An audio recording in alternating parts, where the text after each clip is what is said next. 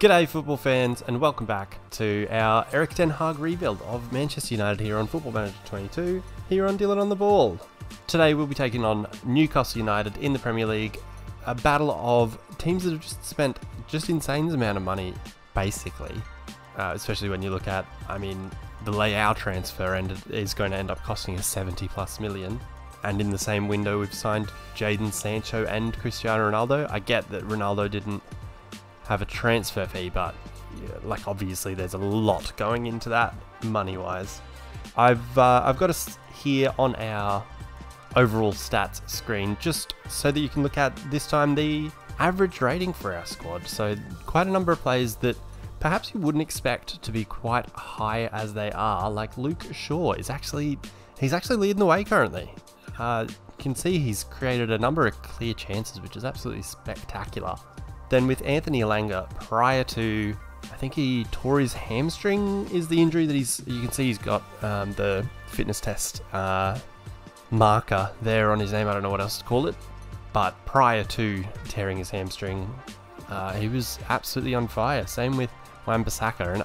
And then sort of a name that you wouldn't expect, Harry Maguire, actually quite high up there. He did get a red card quite recently. It might even have been in the last Premier League game.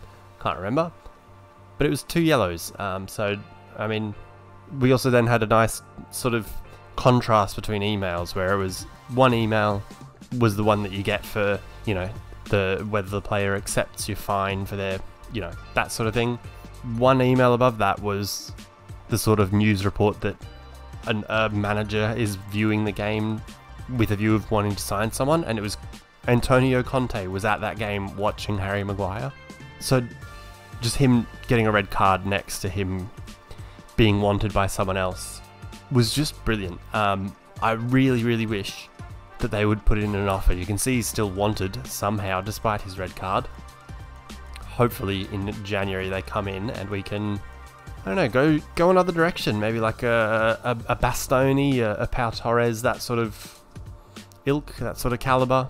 We'll see how we go though. Hopefully we get one or two players who do get good offers in January. You can see there's a decent amount of rotation, no real standouts in terms of appearances made, other than I guess the obvious Ronaldo, who I'm like, why would I ever leave him out? And David De Gea is the other one. And I guess Paul Pogba's not too far behind. Far behind though, I guess, is a way to put it. What's Bruno Fernandes doing that far down the list? You'd expect better from him, honestly. Maybe we need to have a look at the role that we're playing him in, because he's been playing as an advanced playmaker, I think. Maybe wanting to change him to a Mazzala, I'm not sure. Something like that, where we can hopefully just get the best of him, because he clearly is better than how he has been performing. He should be up there with, the greats of our squad, like Maguire and Telles and Anthony Elanga, apparently. Just before we catch you up on what's transpired since you were last here, since we beat Ajax in the Champions League, there's been 6 matches, so a fair amount's happened. But before we get to that, I just want to compare the transfers for both ourselves and Newcastle United. First which, let's just go with ourselves, why not? Nice and easy. So this summer, just gone, and the reason we didn't have much money to spend, I guess, is that we've spent the most of that really on Leao in a very complexly structured, highly structured, spaced out, negotiated deal of 70 million pounds, potentially totaling up to 95. Really, I was just trying to stretch the money as far as it would go. It may end up not being a great thing because I think there's a lot of bonuses for winning FA Cups and Champions Leagues and that sort of thing. Or we'll never win anything, and that's fine, really. Main thing is, though, that total of 190 million pounds. I know not all of that 190 will be spent in this one window. Like Rafael Leao, I think we only paid about 30 million up front, so that the rest of the 40 million guaranteed plus the 25 million that may eventually come will be over a number of years potentially. So it says 190 million, but it's probably a bit less than that when you think of just this window alone, I suppose. Looking at the outgoings, we didn't make much money at all, did we? Who have we got rid of? We've brought in £26 million in fee. 25 of that was Daniel James. That's a lot of free transfers. That's a lot of loans that haven't brought us in money. That was a deal we brokered. The Hannibal loaned out to Freiburg. I mean, surely we could have got a bit more cash for some of these, but I guess it is what it is. And you know, you hope that a club of our size can hopefully bring in a lot in revenue in merchandising, our ticket sales, all that sort of stuff, as well as hopefully competing on all fronts and bringing in money that way. As for Newcastle, it is just as ugly, really. You can see there is the deals that they sort of did in January in real life, I guess, where they've brought in Chris Wood, Bruno Guimaraes, Trippier and Dan Burn. I'm not sure if Willock came prior to then or not, but you know, they've spent a hell of a lot of money. They've also then, since the game has started and all on deadline day, brought in Felipe from Atletico Madrid for a decent fee, really, like a good bit of a bargain. I mean, it's not going to be fantastic for them, you know, in the grand scheme of things. They'll probably score against us now that I've said that. But to get a, you know, first team player for a Premier League side, £8 million is a really good deal. They've then brought in Henrik Mkhitaryan and Irving Lozano, totaling their whole spending up to £165 million, and they've only made £8 million back. They've sold Emil Kraft, Shelby and Matt Ritchie, loaned out Paul Dummett to, what, Mexico? Where's America? Where's that America club? Where are they? Yeah, Mexico. Matty Longstaff's out on loan. Freddie Woodman's out on loan. Jeff Hendrick. Oh, they might be gone out in reality, actually. But since when does Football Manager do undisclosed fees? Like, why? Could we just do, like, believed to be £3 million and add that? Like, let's not, you know, let's just say it for what it is and not be too fancy about it. Or, if you're going to do that, let me do that. Maybe I didn't want to disclose that I spent such a stupid amount on Rafael Leao. I don't know. I want the option at least. But this Newcastle squad is a lot better than the one that started this season. Obviously, since Eddie Howe has taken over, they've done it. He's done an incredible job. In all fairness to him, it's been absolutely brilliant to see the turnaround that they've made in such a short space of time. Of course, the being able to spend money on, you know, what's that? That's close to 100 million, isn't it? Maybe more, surely. On those 5 players, even. Wood, Guimaraes, Trippier, Willock and Burn. It's over 100 million that they were able to spend there. I guess that helps, but I guess there has to be that man at the top that brings it all together, like not Erik ten Hag. And let's get to just how well he has been pulling it together since you were last here. And well, it's a bit of a mixed bag, really. So last time you were here was the Ajax game you see at the top of the list there. We've then had wins against Leicester, West Ham and Ajax. An inexplicable 3-0 loss away at Southampton, who were 18th at the time, I think. And then most recently we've lost to Ferencváros. Again, we dominated that game. We absolutely scored way more. We did not score any, actually. We got a much higher XG. We had all the chances in the world. Just nothing happened. It was a heavily rotated team just because of only being a few days after Brentford and just before Newcastle as well. We did sort of rotate the team and try to give some sort of people who haven't had as much time, like Cavani started. I started Lingard and Rashford and Matic, Lindelof and Erik Bailly, and you know, it was a very much rotated 11 that I thought could still do the job. Definitely couldn't. But anyway, let's have a look at these goals. So away against Leicester, we had a very slow start. I think we didn't actually have a shot until after 20 minutes or so.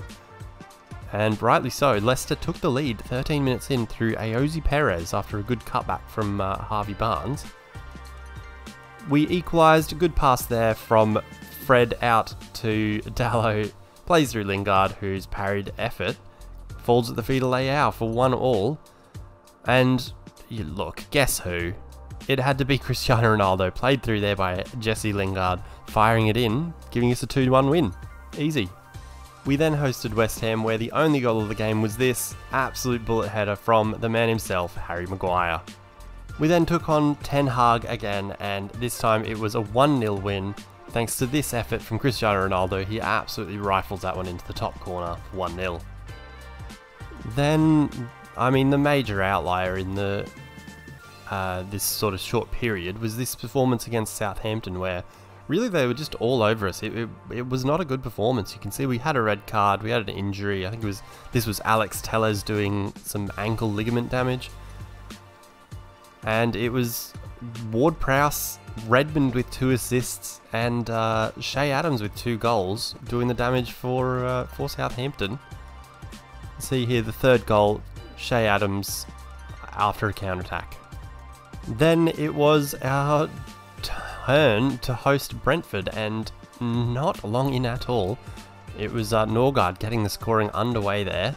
A missed header, I think it was Varane that missed the header and let him in. We equalised through Sancho, great ball from Pogba, then a penalty to Ronaldo, making it 2-1. We had turned the game around until a great run here from Rico Henry, just making Wan-Bissaka really look average. Great counter-attack, great cross, good headed finish, 2-2.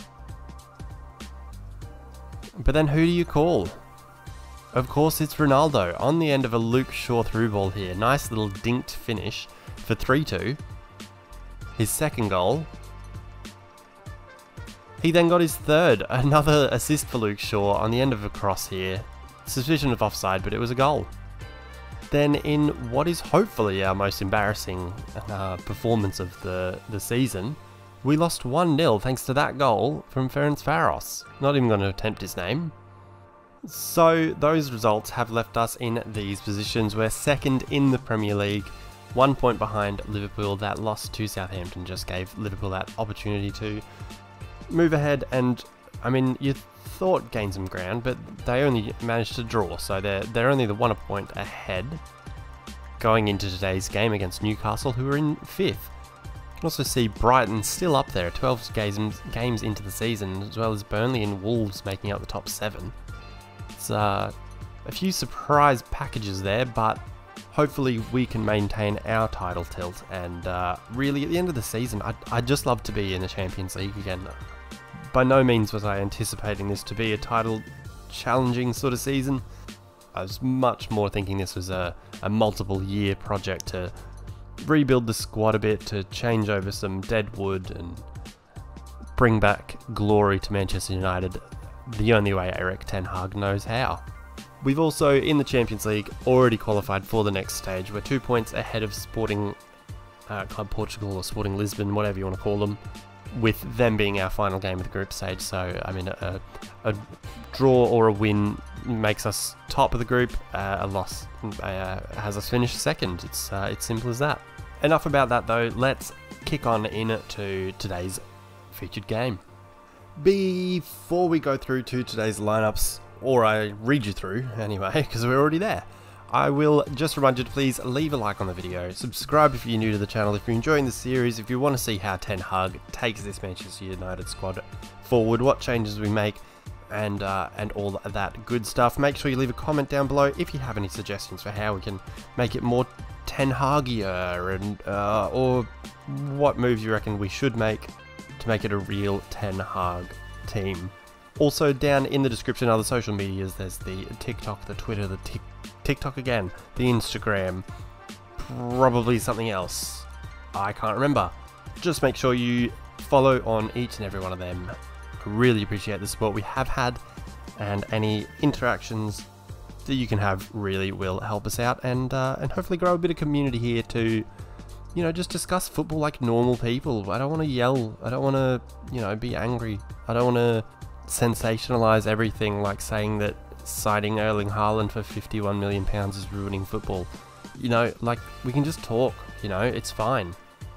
Our Manchester United lineup then is De Gea in goals, a backline of Dalot, Varane, Eric Bailly and Luke Shaw, midfield of Scott McTominay holding with Fernandes and Pogba ahead of him, and a front three of Jadon Sancho, Rafael Leao, and the big man Cristiano Ronaldo off the back of his hat-trick against Brentford. As for Newcastle, it's Dubravka, Trippier, Felipe Damburn, Target, Joe Linton, Willock, Lozano, Mkhitaryan, Saint-Maximin, and Callum Wilson. Just looking at that, I'm guessing it's a 4-2-3-1, I suppose.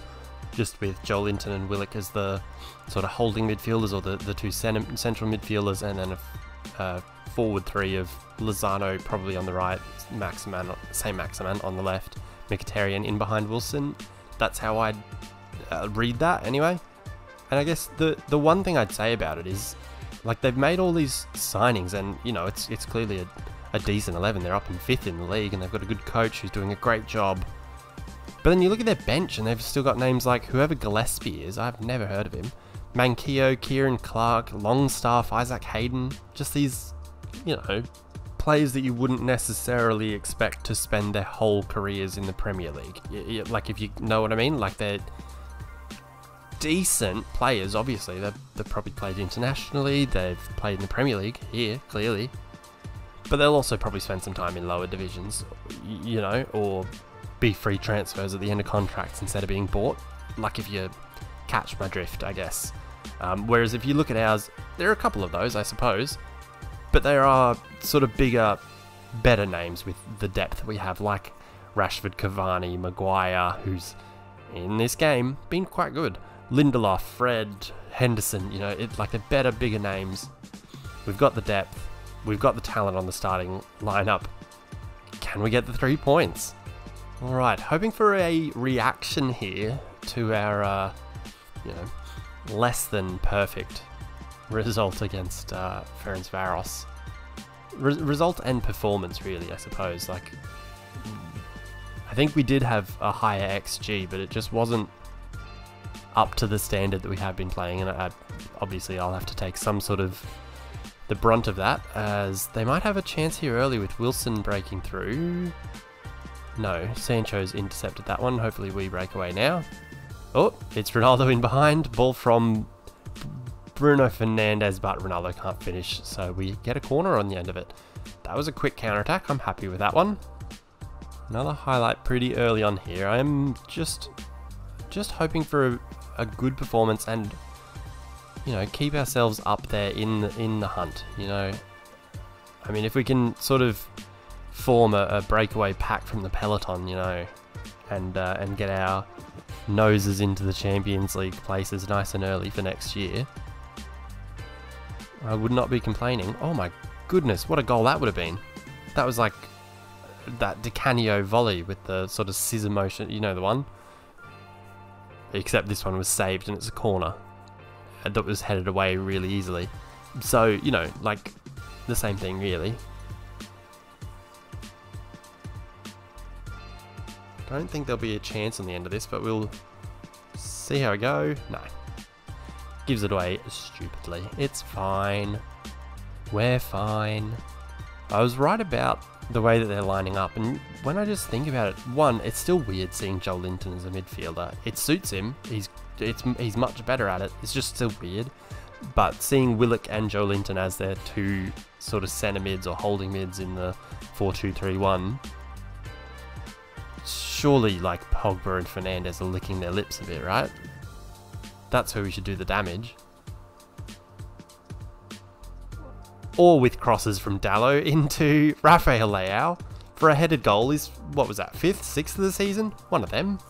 That 70 to 95 million is looking cheaper and cheaper by the second, as Rafael Leao heads us into a 1-0 lead away at Newcastle.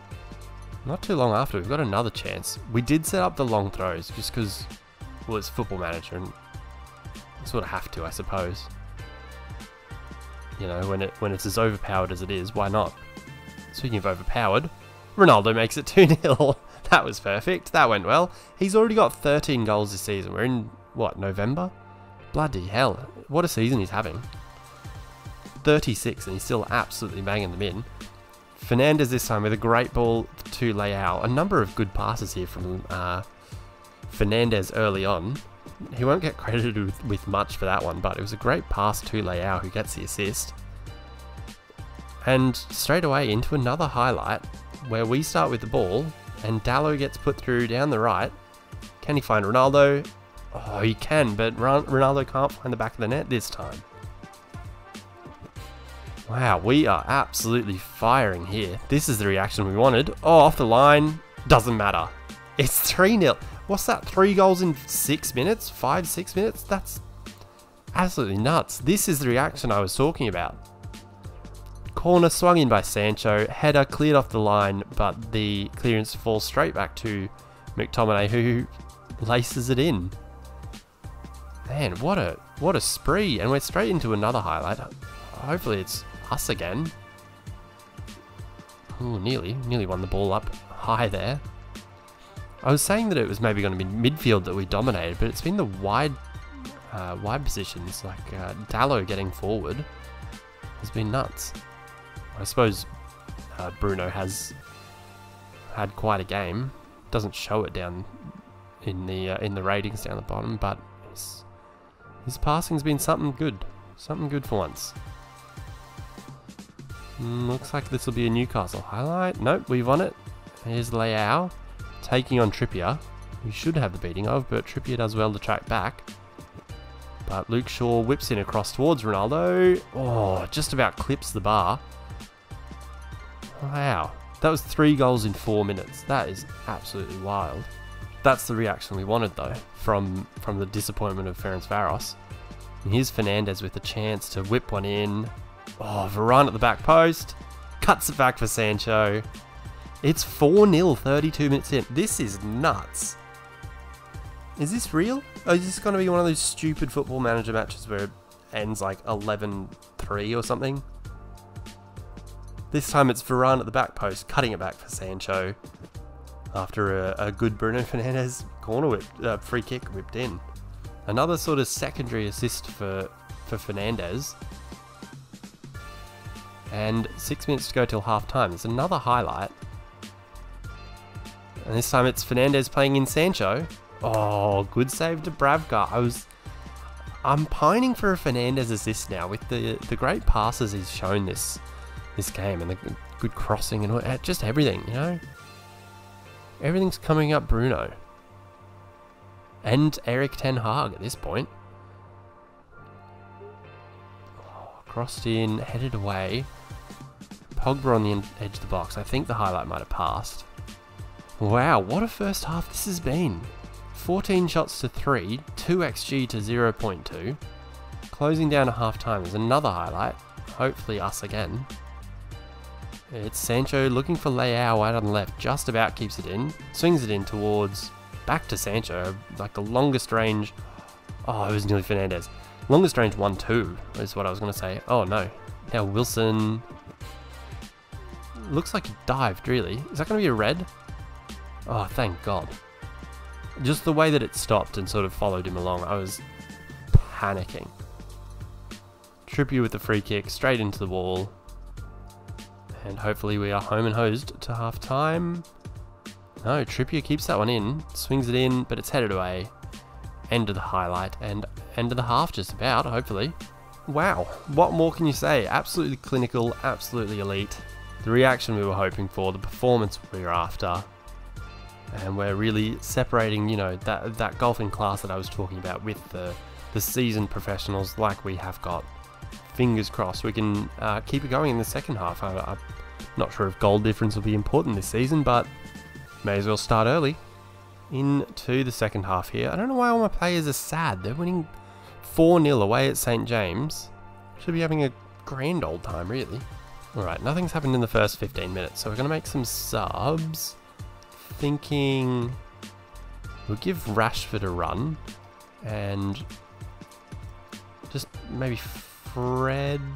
Or do we have Matic? No, Matic isn't there.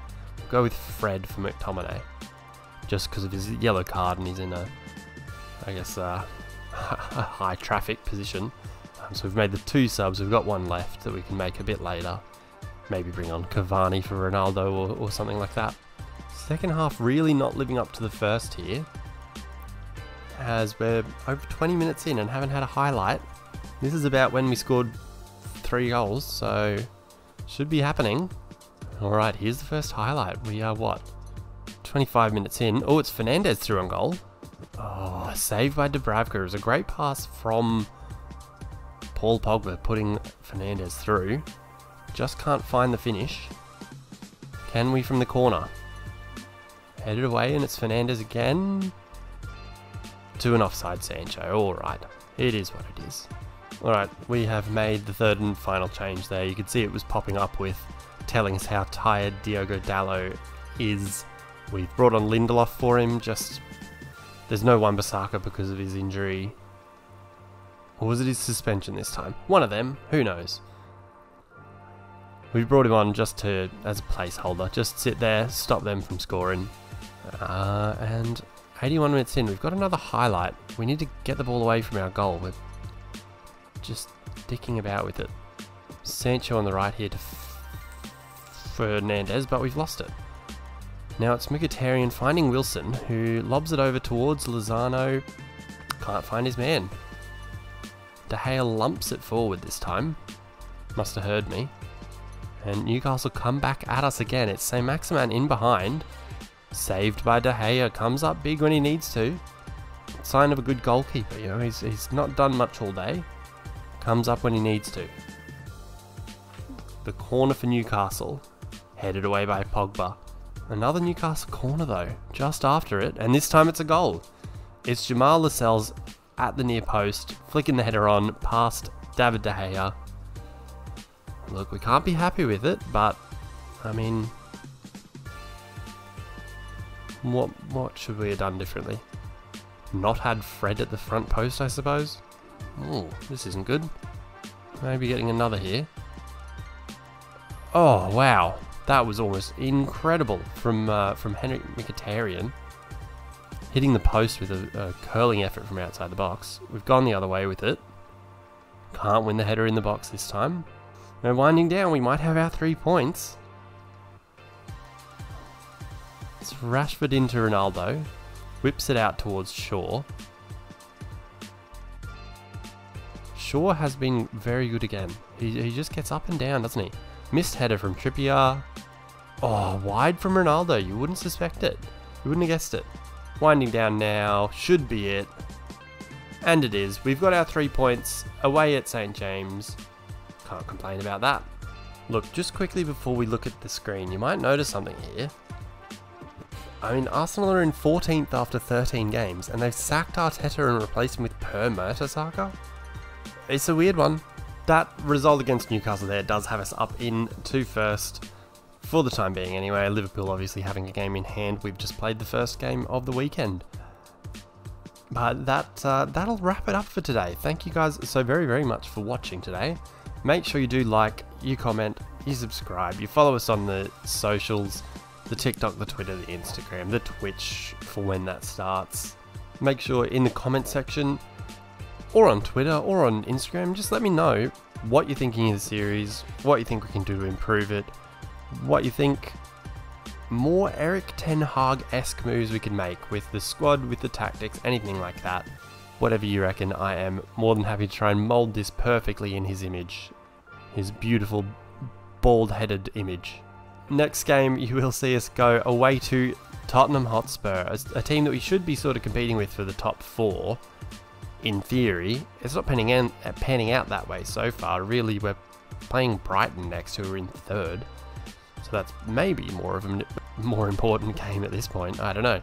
But you'll see us go against Tottenham. We're just trying to sort of blaze through this season, really, so that we can get to the good stuff where we can make transfers, we can really shape the team next season. So between now and then, we'll face... Wow, we have 4 home games out of 5 before our next... game in the video away at Tottenham. So we've got Brighton, Wolves, Crystal Palace and Burnley in the league, and mixed in there is our last group stage match against Sporting. So hopefully we top the group. You'll find out next video. Make sure you tune in, make sure you subscribe so you don't miss it. And until next time, when we try to solidify a Champions League place, peace.